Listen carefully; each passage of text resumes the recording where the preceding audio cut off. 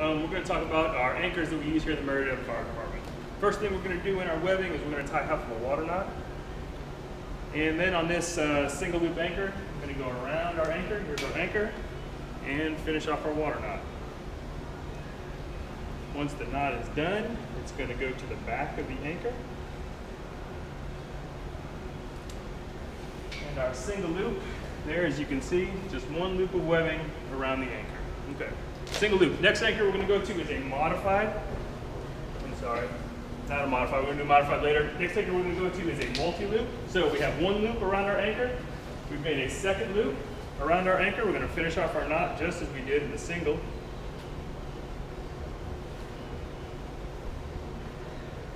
Again, once the knot is finished, it's going to work its way to the back of the anchor.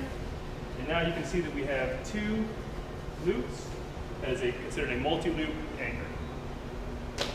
Third, what we're going to do actually has you tie the knot prior to wrapping around your anchor. So we just have a single sling. Knot is already here, and we're going to call this a 3-bite. The reason this is called a 3-bite is because when we hold it correctly and go around our anchor, we're going to have 1, 2, and then our third bite is going to be down there at the bottom. Put our knot and our third bite behind the anchor. Here's where we're going to clip in. There you go, you have a 3-bite anchor. Okay, once you have all of your anchors, single, multi-loop, and 3-bite, you can modify those. And all a modification is a second wrap around your anchor. So here's our single loop. We're going to modify it by adding a single wrap around the anchor. Come back to, finish out our water knot. Now if you remember with the single loop, we tied the knot and then put the knot in the back of the anchor. On a modified single loop, we're going to have our knot in the front of the anchor. So here's our single loop. It is modified because if we want to wrap it around our anchor one more time, got the knot in the front. And when we modify an anchor, it is because we do not want the anchor point to move when the load travels up, down, left, right. We don't want this to slide, so we modify it.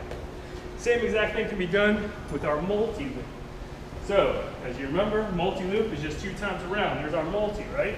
Okay, but instead we're going to modify it.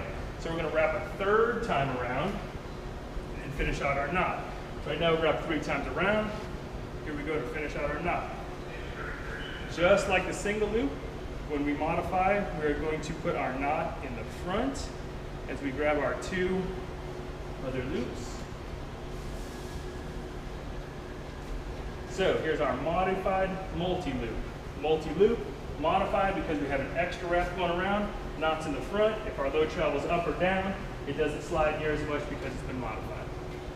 Same exact thing can be done here with our 3-bite. So we work our 3-bite where our knot's in the middle, but instead of putting it in the back, as we did with the regular, we're going to modify it, so we're going to put it in front, which basically just gives us an extra wrap around. There's our knot in front. And we have to work it around just a little bit. One more time.